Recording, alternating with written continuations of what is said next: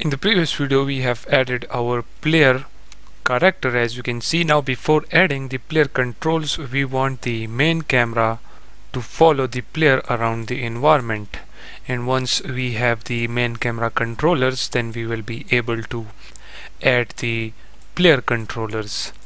So for the main camera, what we will do right here in the assets folder, let's go ahead and create a new folder by the name of scripts. Then in here we will create another folder by the name of camera controller scripts. Then inside this folder we will create a new C# file by the name of main camera controller, or you can name this whatever you want. Now if we click on our main camera, let's go ahead and attach this script. Okay, here it is. Now let's just open this up in the Visual Studio Code or whatever text editor you are using. Currently I am using the Visual Studio Code.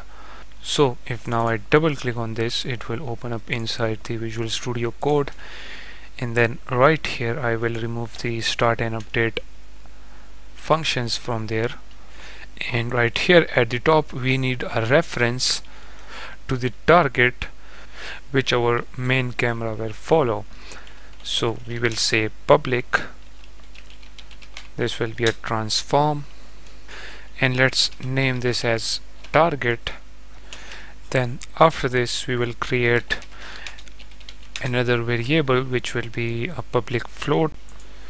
Let's name this as gap, and by default this will be equals to 3f. Then down below we will create a update function, and in here we will say transform dot position.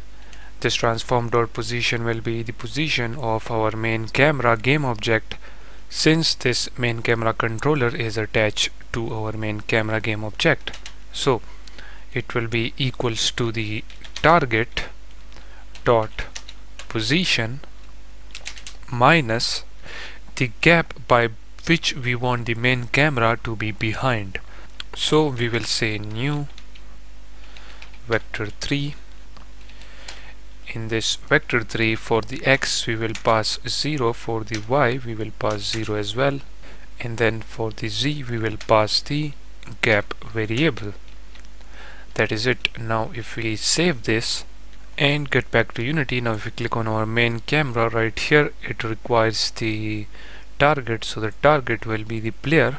We will drag and drop the player in there, and as you can see the gap is already assigned, which is 3.